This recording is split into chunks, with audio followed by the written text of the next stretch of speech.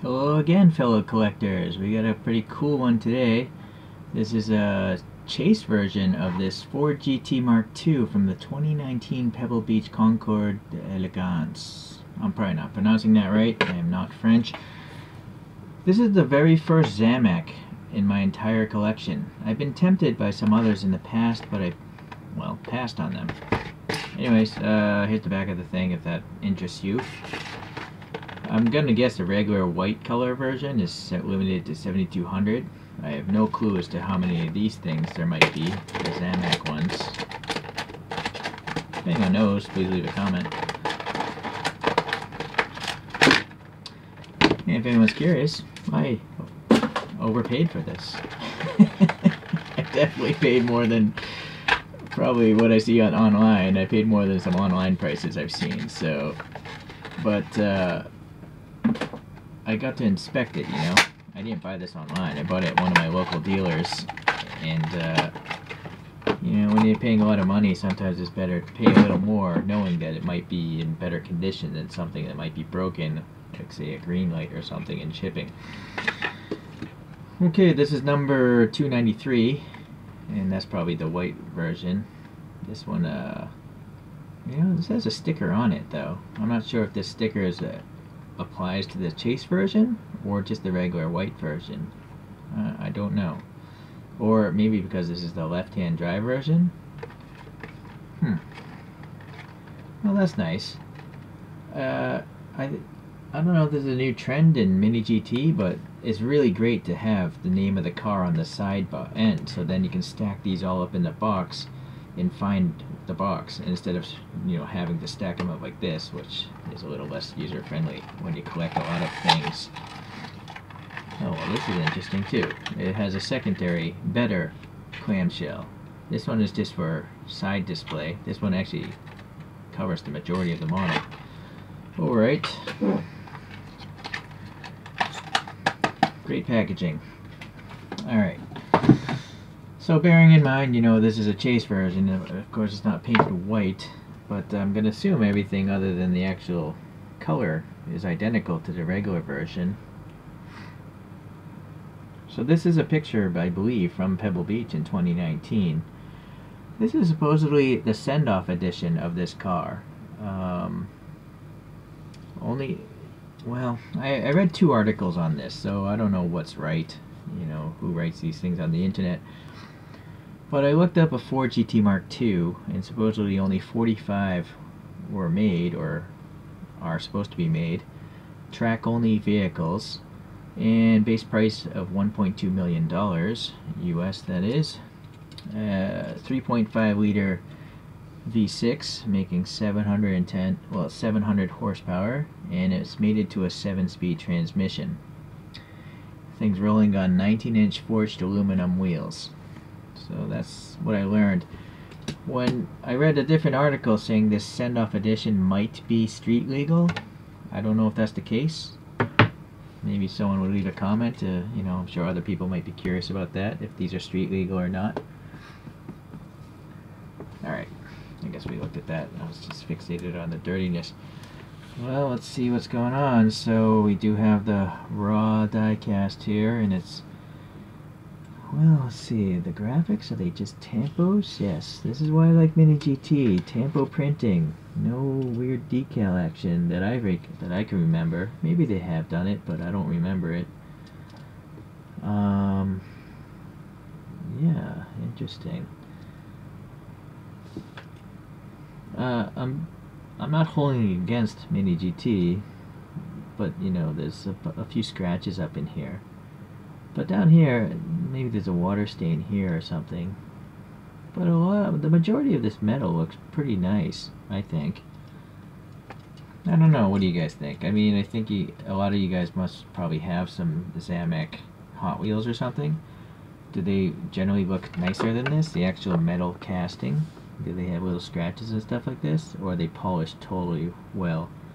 Like, I guess there's some, you know, roughness here. Maybe some roughness here. This side doesn't bother me at all. This side doesn't really bother me too much either. So I don't know. As I say, this is my first zamac, but I I actually looked at the white one and this one at the same store and held them next to each other. And the white one's nice and all, but something about the color scheme of this gold and black on a chrome-like surface just, it suckered me. It made me pay a premium for it. Alright, so we went over the tampo prints. The wheels here, they look very nice. You know, nice thin spokes. There's air passing between the spokes. As you can see on the far side, some light getting through. The mirrors, you know, they're rubbery. That's another great thing about MiniGT. So thin, so fragile, yet rubbery, so you don't have to fear dropping it too much. Although that's probably not something you want to start as a habit. Look how thin these wiper blades are molded. They're part of the window molding, but they're so thin. They look fantastic. And, you know, being painted black as well. I don't know about this white interior though. The real car looks like it has a black interior. That Pebble Beach photo. So I'm not sure why this is white. If they're trying to actually mimic an exact car that occurred in history. Maybe the regular one has a white interior. Not sure. Anyways, a nice texture in here. Seems to be. Sounds like it's metal. Probably part of the diecast. There's actually a tiny canard here, and that's molded into the casting, I think. It's quite thin, but naturally it doesn't stick out too much because, you know, the diecast would probably break if it stuck out too much. But that's pretty cool. I will say though, the photograph has 2 canards if you want to be a nitpicker. Alright. There's some texture up in here as well, after the radiator. Sounds like metal again. Although, could be wrong. Maybe it's plastic. Has a high pitch to it though. This is definitely part of the, you know, diecast. But it is, it's not a print, it's a physical, you know, molding. So, little ridges and stuff. Alright, the door cut here, yeah, looks pretty nice. This side looks pretty nice. We get to the back here. Get a different angle. So, I forget. These are exhaust pipes, maybe? Or back. I think the other version I'm going to show later has something else here. But, we'll see. Oh, this is interesting. I'm going to use the flashlight. Way down above the diffuser, I can see some yellow. Sorry, that's probably too bright. Let's do 1 lumen. See? So, there's like 2 yellow pipes coming from the center, and there's going out to the sides. So, are those exhaust pipes leading to this? I don't know. Or are they coming from the side and going up to the middle? And those are exhaust pipes in the middle top there. I forget. I can't remember everyone's comments, so I apologize for that. I can't even remember my own birthday sometimes. We got some fine vanes here, quite a few of them. This rear wing, very nicely done. Pretty thin struts, yet, you know, the whole thing is pretty accurate looking. Like it literally curves, and yeah, very nice.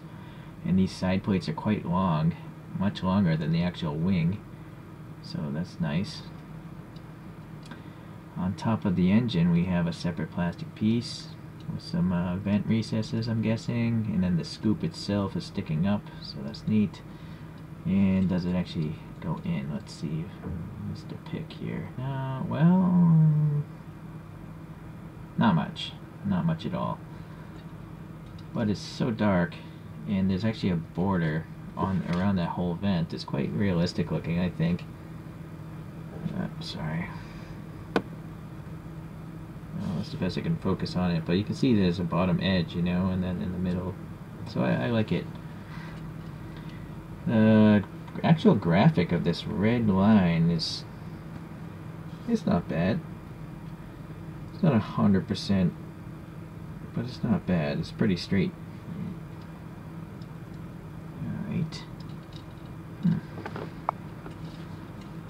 So, yeah, as usual, it's weird for, you know, just to see all this white space, right? It's why they wouldn't just write Ford GT Mk.II here is really strange.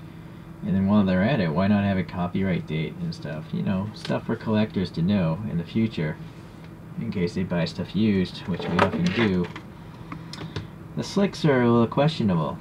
The front slicks don't bother me, but I have a hard time thinking that these tires should be the same width. They look like they're the same width. I just don't think you would have 700 horsepower running through tires this narrow in the back. So that seems kind of odd, actually. I guess they just didn't want to make two molds for these wheels, which I can understand. So, in the grand scheme of things, you don't really look at the car upside down. So, if they had to, skimp on the wheel width in the back in order to make everything out here look nice, I'm all for it.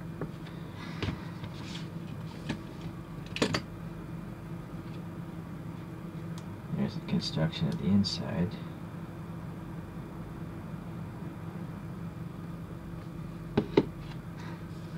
So yeah, this is strange to me. Why would they have a white interior like this?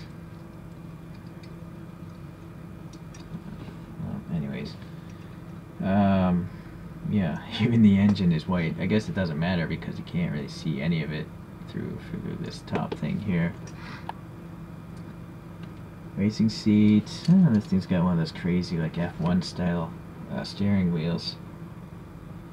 All the buttons and gizmos. And this is a pretty interesting way to mimic a roll cage, cut it off at the top. I think that's actually pretty smart. CMs, the old brand that I love, they would actually have the horizontal, but it'd usually be way too low because the plastic of the window is here, so I think this is smart, actually. Ooh, I almost broke it. Okay.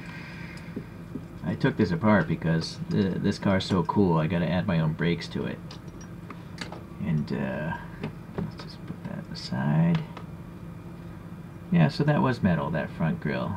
This whole thing that's interesting. Oh, I'm mistaken. I think I'm wrong, as usual. I think these are little pegs for the grille. And so this grille is probably black plastic, and these pegs are keeping it in place. Alright. Well, obviously, if you've seen this kind of thing before, you can fast forward, but I'm going to pry these wheels apart, pop in some disc brakes with some school glue. I have some 3D printed brakes that I've made for my MiniGTs. This one's tight. Oh. This one has a knurling, that's why. Sometimes they're smooth, sometimes they're knurled. Let's see if this, just have it cross-drilled here. Cross-drilled with red. That's what I see in that Pebble Beach photo. Coincidentally, this hole size works out well. I thought I was going to have to file it or a little bit more. It's going to be a tight fit, though.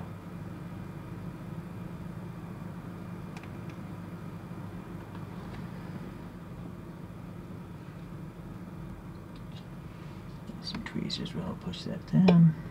No glue necessary, since that one's a pretty tight fit. We have to have the opposing rotation on this side. There we go. Let's get this one back together. I find if you twist it and put it on, it goes on a little bit better. That knurling has to like dig through the channels that it had before.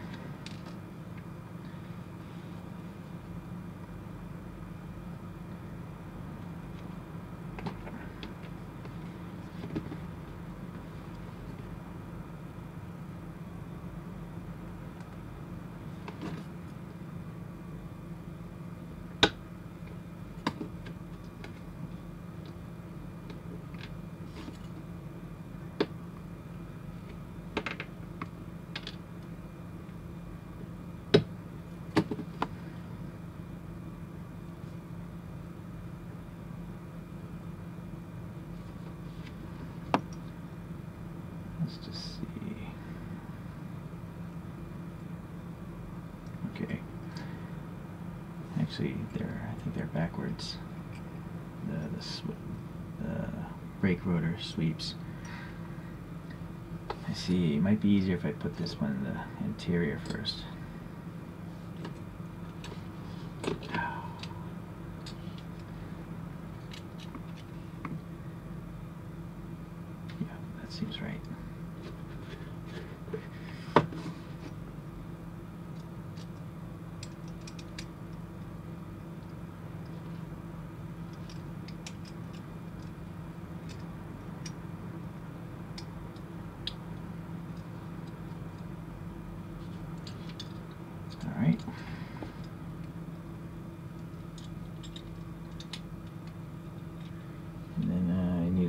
one screwdriver, because that electric drill will definitely strip out a zinc thread. Back it out till you find the thread.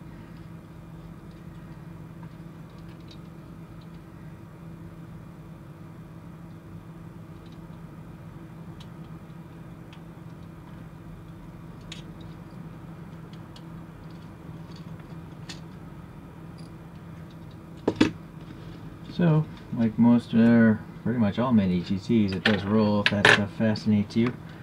But for me, I'm more about the brakes. Naturally, they do roll with the wheels, but let's get a little better light in there.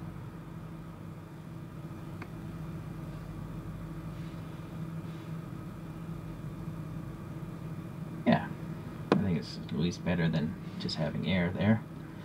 So I guess it's time to look at a couple of their Ford GTs.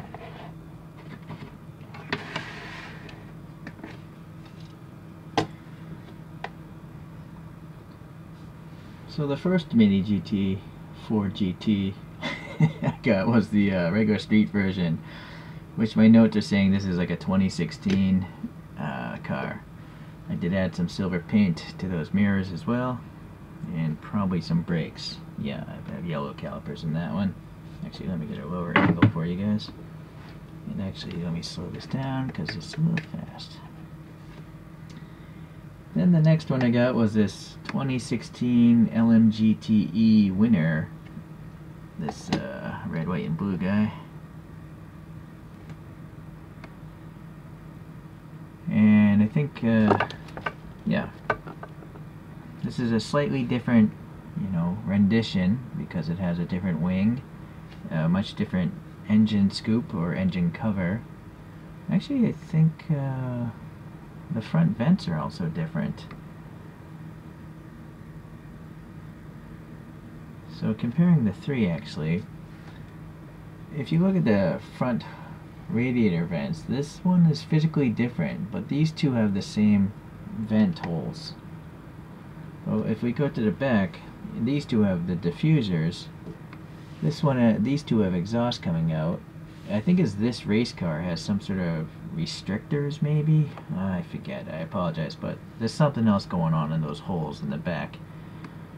I do believe I may have repainted this interior blue, so that's the way it looks the way it does.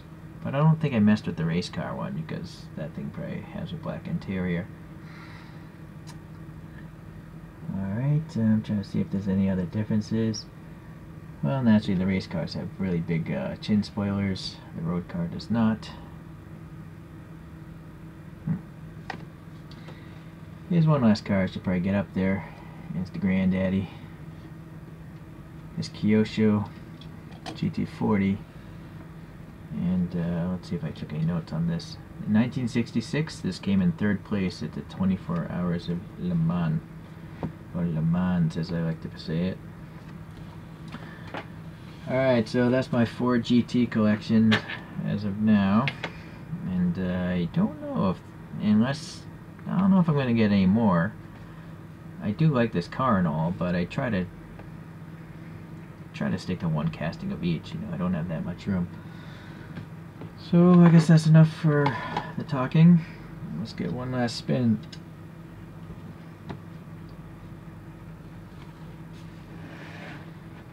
In summary, as usual, MiniGT doing a fantastic job. Tampo printing, that's what everyone should be doing. Hot Wheels does it. Hot Wheels are dirt cheap. MiniGTs are not dirt cheap, but they do it. So it's just really strange to see all those expensive brands using decals. This thing rolls. I know a lot of you guys are into that. I didn't even talk about the headlights on this, but there are some clear lenses over those headlights, and there's a lot of like black printing inside those light buckets. So that's pretty good detail there. You can add some silver paint to the mirrors here with like a Molotow paint pen. A 1mm Molotow paint pen is what I use. Or you could probably just use a Sharpie. Alright, so yeah, fantastic. I will definitely continue getting some more MiniGTs, and I guess I'll see you in that video. Thanks for watching today.